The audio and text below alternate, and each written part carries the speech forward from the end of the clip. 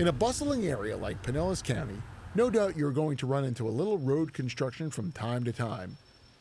And while working your way through the traffic cones and heavy equipment can be a nuisance, it ultimately leads to a faster, easier commute. That's what's happening at the intersection of Belleair and Keene Roads in mid-county. This busy intersection sees tens of thousands of cars on a typical weekday, and the old traffic routing led to considerable congestion and a potentially challenging situation for pedestrians accessing Eagle Lake Park. With all of these needs in mind, Pinellas County is making major roadway improvements at the intersection. That's the purpose of this project, to improve the overall driving experience, provide pedestrian access, and provide a safer situation with the traffic lights. The work on this is already well underway.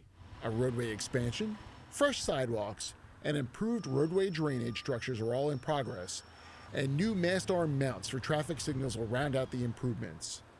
These structures will be better able to handle high winds than existing cable-mounted traffic lights, making them better able to withstand hurricanes.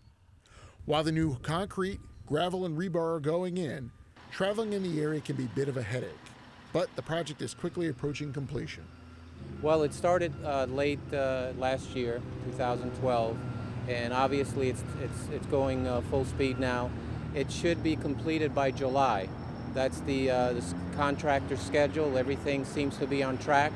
So by the summer, we should have a complete product. Which should make getting around just a little bit easier. For Inside Pinellas, I'm Tom Iovino.